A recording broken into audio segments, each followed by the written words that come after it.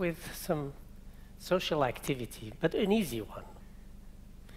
Everybody in the room shakes hands with his or her neighbor, please. Well, you're doing great. Now, more difficult.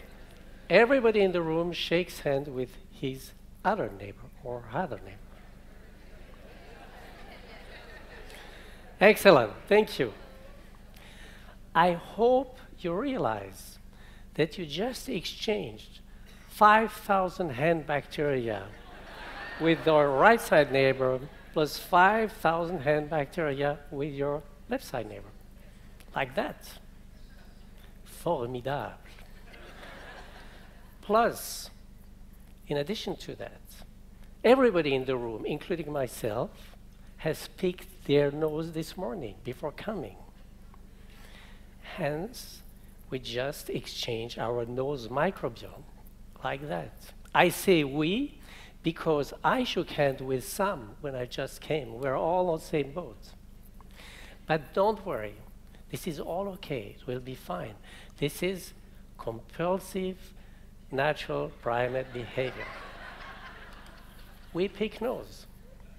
It is even healthy because what we just did is exchange bacterial biodiversity. And bacterial biodiversity teaches or educates our immune system. And an educated immune system protects us from infection, but also from allergy and from asthma. Children raised in farms with many animals share bacteria with animals, and they are less prone to allergy and asthma than urban children. So, bacterial biodiversity is important to us. It is part of us. In addition to that, by tonight, these bacteria we just exchanged will have divided up to 10 times. Because they are living organisms, and living organisms replicate. Replication is the driving power of life. Replication is when a single cell divides and divides and divides and gives rise to a population. Sometimes you have a mutant which divides and divides and divides and gives rise to a new population. So we do. We replicate all the time. It's just more complicated, but we do this. Now, in order to replicate, we need to manage energy, sun energy, chemical energy. Life transforms matter. Life can use sun to transform carbon dioxide plus water into sugar, glucose, proteins, DNA, larger molecules. Then it can burn back glucose into carbon dioxide and water in order to retrieve the energy stored in it to transform matter further. Plants and microbes use glucose to build their cell wall, their trunk, their leaves, right? We build our body. We even use other elements like iron to transport oxygen or even cobalt to make new amino acids or proteins, whatever. This is an amazing machinery to replicate and improve. But why replicate and improve? Why improve? Well, improve to replicate better. Then why replicate better? To expand, to invade the world, the universe. A kind of a biological Big Bang, but a controlled Big Bang. At each level of this formidable evolution of life, we went through steps of augmentation. Augmentation is when you get a tool that enhances your ability to do something. Easy. This primate has found a stick with which he can punch beehives, get the honey out of it, lick it without being stinged, as if he were to go with the sand. Our iPhones are augmentation tools for communication, movie watching, whatever. This is augmentation. The first cells 4 billion years ago, were augmented when they learned how to capture the sun energy and transform matter. These similar cells, very simple, were augmented when they fused together to give more subtle, more sophisticated cells called eukaryote, which we are made of. Small viruses like influenza virus, the virus that gets you the flu, cannot replicate alone.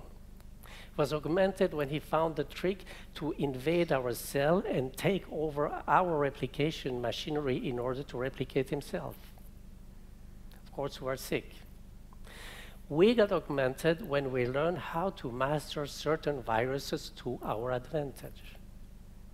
One example, as we just shook hands, we exchanged our nose microbiome. Staphylococcus aureus, a bacterium, is a common inhabitant of our nose.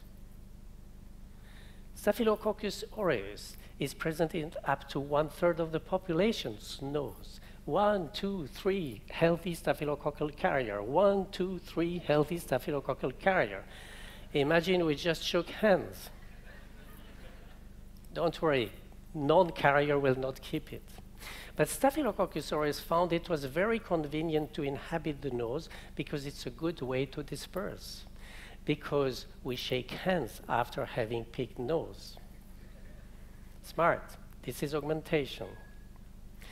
Now, Staphylococcus aureus, unfortunately, sometimes is a Dr. Jekyll and Mr. Hyde. He can sometimes infect us. So why do we care? We have antibiotics. Well, antibiotics are made by fungi and yeast in nature as a self-defense against microbial or bacterial aggression. So in green, the yeast, in yellow, the staphylococcus. The yeast produce antibiotics that surround them and diffuse around them. If the bacterium approach, it will be killed. This is the very first experiment of Alexander Fleming when he discovered penicillin in 1928. It is so simple, and it changed the evolution of humanity. Well, the fact that yeast and molds can produce antibiotics to defend themselves is called primary augmentation because they do it directly. Now we have learned how to grow these organisms in batches and ask them to manufacture the antibiotics for ourselves. This is secondary augmentation. Okay, now of course Staphylococcus aureus found the trick to become resistant to antibiotics. This is again augmentation on his side. But for us, of course, you realize this means war. How can we turn this around? Well, one way would be to use bacteriophages. Bacteriophages are tiny viruses in the nanoscale that can infect bacteria and kill them. Here's one. Beautiful nanorobot. This is magnified 40,000 times. 40,000 times. It has legs to grasp its prey. It has a shaft to punch the prey, to sting and punch the prey. And it has this ampulla full of its DNA that will be injected in the bacterium. Here is a cartoon view of it. You can see that there are legs, that there is a shaft, then there is the ampulla, and there is the red DNA. It floats around, it finds the bacterium, and sticks to it, it punches it, it ejects its DNA. The DNA will replicate using the bacterial machinery, and then it make it explode. Simple, self-replicating, self-sustainable, self-controlled. When there are no more bacteria, it stops and waits. That's it. Now, this nanorobot, this high-tech nanorobot was invented 4 billion years ago, not by man, by nature, by replication. It's a replication tool. 4 billion years ago, we are full of them. They are everywhere. We have more of these things than our own bacteria and our old cells. They are totally inoffensive to us. They only deal with bacteria. They control our microbiome. And now we can teach them to attack and kill antibiotic-resistant bacteria as an alternative to antibiotics. Now we are augmented by these viruses. So life evolved by iterative steps of augmentation. Life invented everything, including the human brain. Now the human brain, in turn, invented human augmentation tools, like emotion, like violin or instrument to enhance emotion, like construction and deconstruction, like also total destruction. We even now invented information technology. You heard of that. You invented internet, GAFA, artificial intelligence, iPhones. For a better life, for a better society. We better take advantage of that. Think of that. Because these, you realize, these augmentation tools, man-made augmentations, are not self-replicating, not self-sustainable, and sometimes not well controlled. Right? As we are discussing together right now, my brain, your brain, is burning something like the equivalent of 2 light bulbs of energy.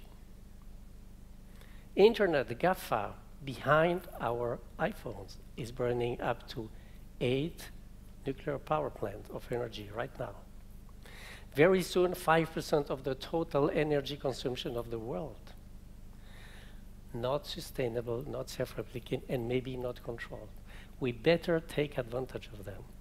If we do not, they may destroy us as well. It would not be the first time that in the history of humankind that we turn the gun back against ourselves. We should have learned from that. It's all in our power to do that. Right? It could destroy us, it will not destroy life. Don't worry about that. Cockroaches can live happily and have families in nuclear power plants, no problem. Scorpions can survive up to 1 to 2 years without eating anything, just waiting for the next prey. Tuberculosis bacilli in our lung can survive up to 100 years before being passed to somebody else. This is really solid. We can switch off human-made augmentation tools. We cannot switch off replication of life. We cannot switch off replication of life. This is the power of life. Thank you.